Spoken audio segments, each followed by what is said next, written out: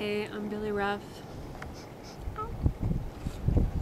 My name's Arcana. We're on the illustrious second location for the Apocalyptic Cowgirls, the sequel. Post-apocalyptic. After the apocalypse, everyone's queer. It's required. And this is your first porn, Bill Ruff? This is my first porn, yes. Can you say a little bit more about that? Yeah, I've been into BDSM and kink for a really long time, and I've shot other films that were post-apocalyptic, but I've never combined the two genres, so it's really exciting to shoot, you know, a post-apocalyptic porn. And mostly because I really love urban exploring and I love abandoned spaces, and it's really exciting to be able to shoot in the locations that we've been able to shoot in. You think the place suits the erotic ambience here? I think if it's played correctly, sure. Okay. I think you could make a lot of things here. Why? It's really striking objects that you don't usually get to stand close to, don't usually see, and there's a lot of trips about the military, about industrial salvage. A lot of photographers and artists come out here, and we get to talk a lot about this.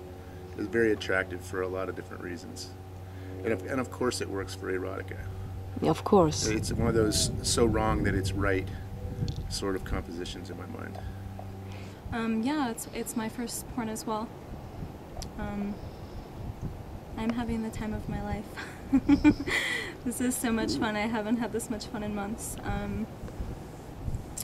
Yeah, I mean, I feel like the processes went really well for me because I'm close with all the actors. Surgeon and Billy are my housemates, and we're family, and we had a lot of time to collaborate and working with Maria and Nicole, and now Sophia's been amazing, really positive. This is easily my favorite space in Tucson. It's so beautiful here, and my ass really hurts. I kind of wish I had one of those rubber donuts to sit on. Yeah, because this is beautiful. I'll turn you around. I don't know about light though. I could have you do the fence. Is that too cliche? No, it's so hot. It's not too cliche. I just want to slap around Billy a little bit. I am Sophia St. James, and I am here for Post-Apocalyptic Cowgirls 2. My character is that I am basically looking for bits and pieces for my broke down motorcycle, and I come across the lovely surgeon, and more like she comes across me, and I'm intruding on her land.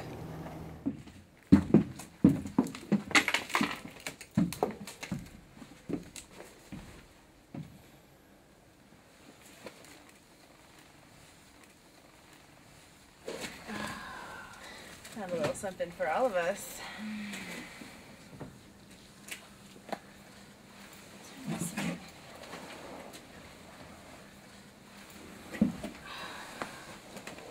So sexually, I enjoy, I'm a switch by nature, so I enjoy topping. I enjoy topping from the bottom, and I'm really into like the power play. It's nice to find someone else who's a switch, who can go back and forth like that, and that's like my character here in the movie. I am not a top nor am I a bottom, I'm a switch, and when I come in and I find surgeon finds me, there is some power play, there's some struggle going on, because that's my nature. And that's what I enjoy. I enjoy the rough sex. I'm into like fetish, BDSM, kink quite a bit. And what is pink? Kink. Kink. Oh yeah. Yeah, kink. And I enjoy, and so I like to take, when I do porn, I like to take parts of my real life and incorporate it, because it's more real, it's more fun, and I feel like the audience watching it will be able to see that. Are you okay? Do you want to see? Yeah. Ooh. I'm okay, I mean...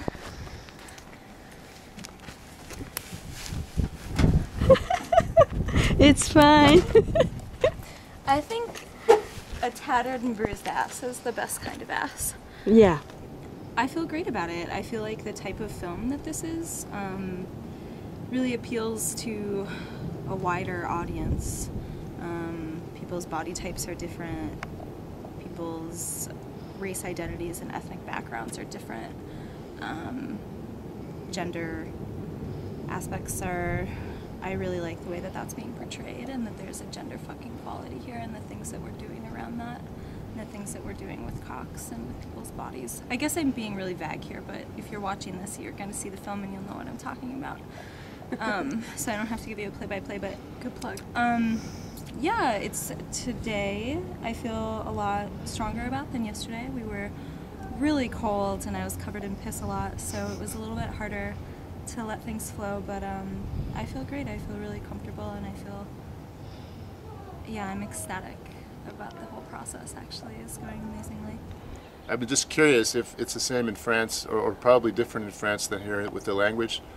The word fetish here is often misconstrued and often simplified, it seems, and taken in a post-Freudian sense rather than a pre-Freudian sense, or no knowledge of the pre-Freudian sense. If you say fetish here, people go, ooh, fetish, without knowing, having any knowledge of what a fetish used to be before Freud. A fetish was like a magical object that somebody that did curing would use. And I'm still fascinated with that. I don't have that figured out. I just know that I do fetishize a lot of various objects. So you're very attached to all of these fetish objects here. I guess so, yeah. I guess so. Can you show this little... This is a chair. Is the lamp's not in the way? Can you see it around the lamp? It's fine.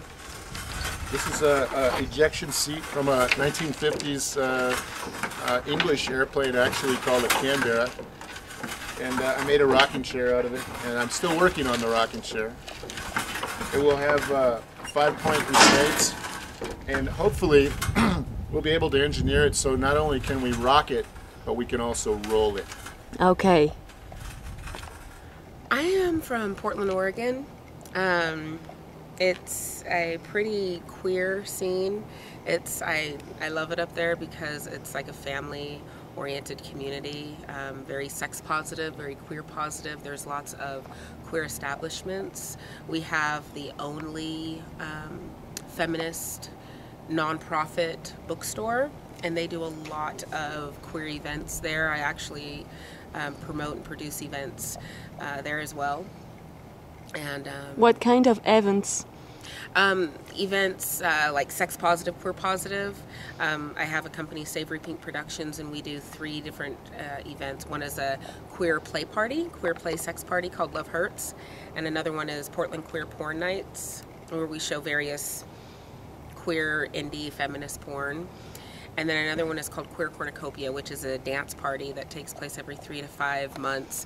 And that's a fundraiser for other sex positive, queer positive organizations across the nation.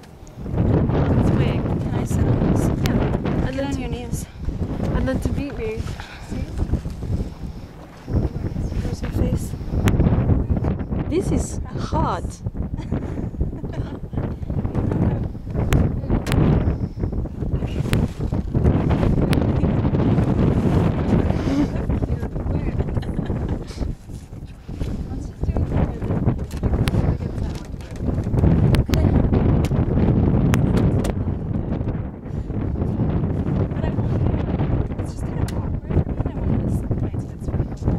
It could work here. We could stairs. What is this now?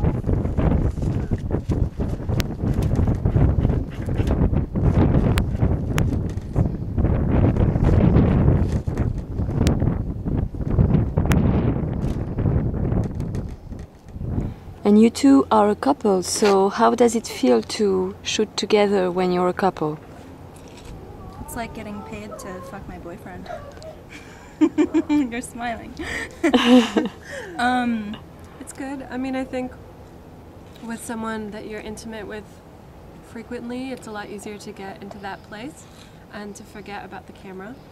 I think one of the reasons I'm really enjoying this film is that I feel very safe and very close and very intimate with most of the people that we're shooting with, and it's just really nice because it's a safe space and it allows people to be creative and express themselves and to not feel fettered or in any way.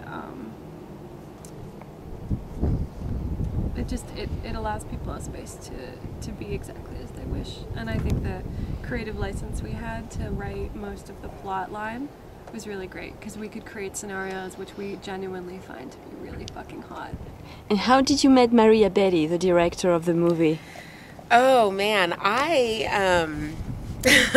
when I first started in queer porn, I knew I wanted to do it. I just kind of did some research online, and I found Blue Productions' website, and I took a chance, and I sent her an email. I sent her some photos and said I would love to work with you, and she emailed me back and said, yeah, that would be great. And so that's how I got connected with her. And it turns out that a lot of the people that I worked with before know who Maria is and absolutely adored her. So it was awesome.